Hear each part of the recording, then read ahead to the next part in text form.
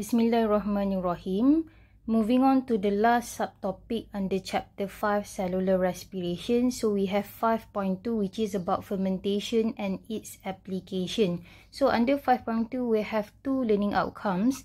The first one, explain lactate fermentation and alcohol fermentation, and the second one, state the importance of fermentation in industry, which we're gonna look on bakery, and then vinegar, beverages and alcohol production. And then we want to know about fermentation in dairy industry, for example in the making of cheese and yogurt.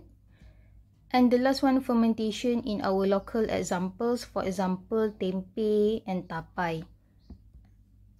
Before we moving on to the detailed process of lactate fermentation and alcohol fermentation, kita recap balik apa yang kita dah belajar before this, okay?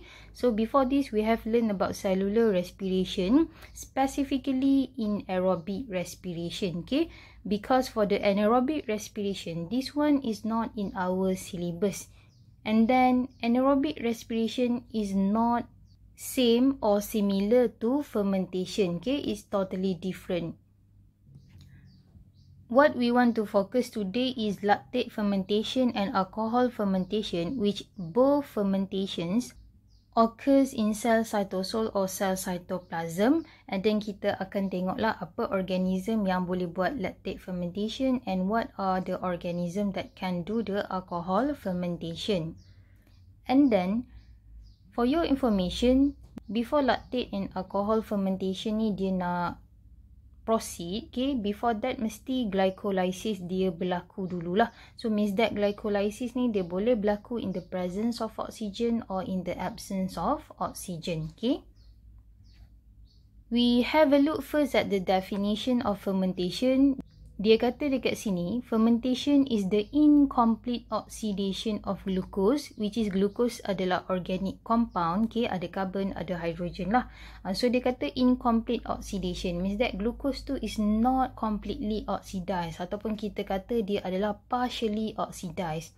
Kalau kita compare fermentation dengan aerobic respiration yang kita dah belajar before this, aerobic respiration, glucose is completely oxidized, okay. So menjadi produk lah. Tapi dekat sini untuk fermentation dia partially oxidized sahaja, okay.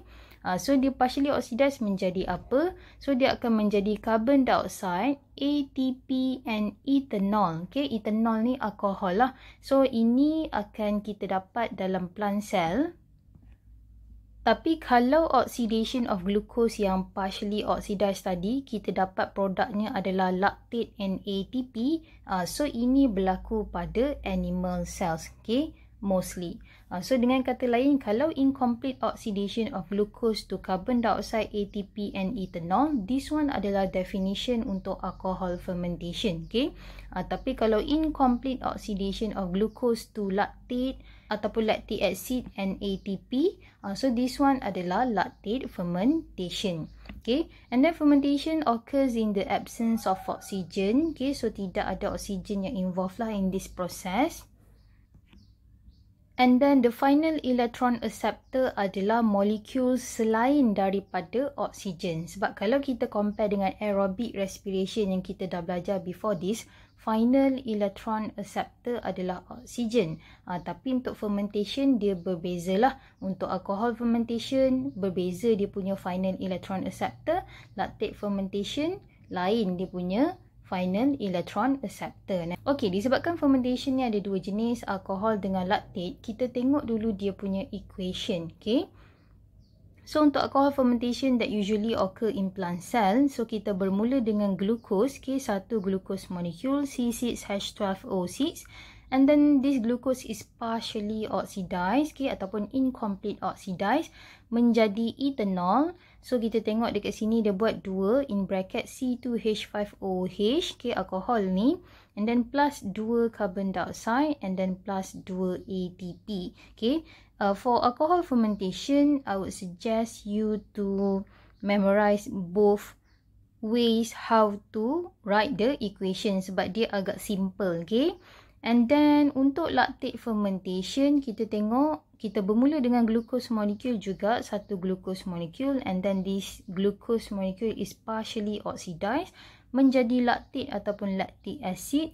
So dia boleh ada dua cara tulis lah. Satu kamu buat macam ni, okay. Another one yang panjang ni, and the last one kita dapat produk 2 ATP, okay.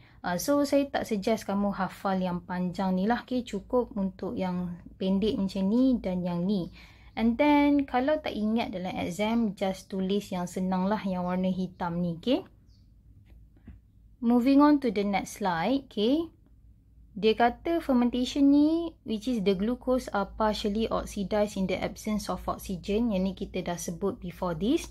And then since substrate is partially oxidized, okay, substrate kita tadi adalah glucose, it will only produce small amount of energy, okay. Jadi kita tengok daripada equation di atas ni, untuk alcohol dan juga lactate fermentation, both types of fermentation only produce 2 ATP, okay. Kalau kita compare dengan aerobic respiration yang kita belajar before this, satu glucose molecule boleh menghasilkan 36 or 38 ATP, but in our syllabus just 38 ATP, okay. So 2 dengan 38 ATP, so ratio dia tu agak besar lah, okay. So kenapa tadi boleh menghasilkan sedikit saja ATP, which is 2? Jawapannya sebab glucose kita tadi tu partially oxidized, not completely oxidized, okay. And then untuk fermentation, dia mesti involve glycolysis dulu, okay. And then follow by the reduction of pyruvate by NADH. Sebab kita tahu produk daripada glycolysis yang paling penting antaranya adalah pyruvate, okay. 2 molecules of pyruvate. So masa dia nak masuk kepada alcohol dan juga lactate fermentation, pyruvate ni akan kita reduce by NADH, which is kita dah belajar NADH ni adalah reducing agent. So hasilnya, okay, masa proses fermentation tersebut kita akan dapat 2 ATP sahaja, both untuk alcohol dan juga lactate fermentation. And then NADH akan oxidize menjadi NAD+, okay. So dia kata kat sini perkataan regenerate. Sebab apa? Bila dia regenerate NAD+, NAD+ ni boleh digunakan semasa aerobic respiration. Sebab kita tahu in aerobic respiration NAD+ is reduced to NADH plus H+. Okay, so dia gain elektron lah. Tapi masa fermentation dia oxidize, okay. NADH tu oxidize menjadi NAD+ semula, okay. And then kalau soalan tanya apa function NAD+ sebagai oxidizing agent, jadi dia akan oxidize someone kepada someone, okay. So kalau dia oxidizing agent, dia akan undergo reduction lah. Dia sendiri akan undergo reduction.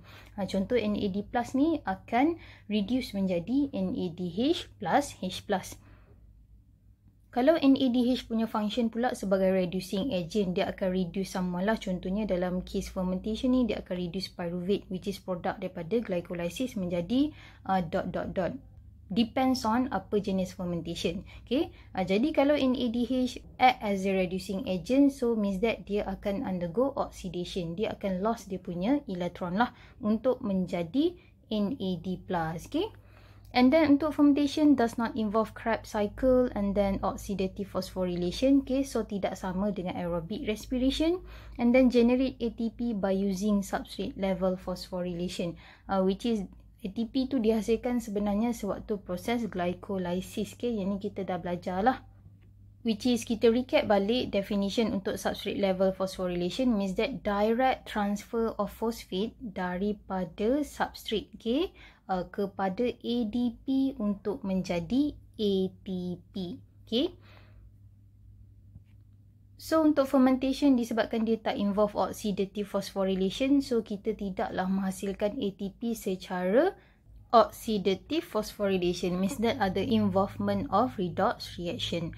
Okay, jom kita tengok lagi next slide, okay. Other definition of fermentation adalah a catabolic process that makes a limited amount of ATP from glucose without an electron transport chain, and that produces a characteristic end product such as ethanol ataupun lactic acid.